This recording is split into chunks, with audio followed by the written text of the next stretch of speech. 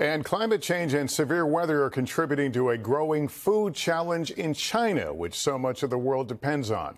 Janis Mackey Frayer reports tonight on how China is responding.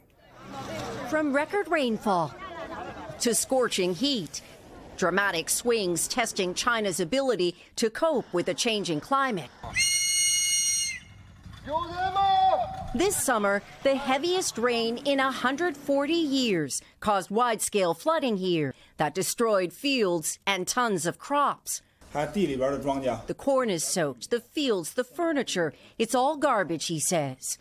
Last year, intense heat waves triggered the worst drought in decades. He's saying this is what it looks like when rice doesn't grow. It's all dry. Climate change is feeding a quest to shore up China's food supply. Food security now a national priority for China's President Xi Jinping. To produce more and import less at a time when geopolitical tension is rising too. The challenge in China, feeding 1/5 of the world's population with only 10% of the world's arable farmland. A campaign to expand farmland has reclaimed nearly 500,000 acres nationwide for staple foods like rice, soybeans, and wheat. It's all rice, this woman says, even in the local graveyard.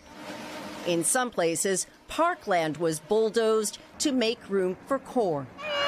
Concerns over food security are deeply rooted here, with shortages sparking unrest during the pandemic. It has authorities fixated on food technology, too. So each year we can harvest 6 times for the crop. 6 times? Yeah.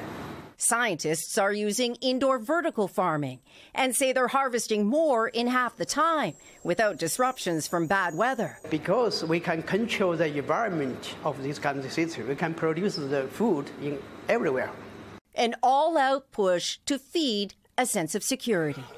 Janis Mackey Frayer, NBC News, Sichuan Province, China.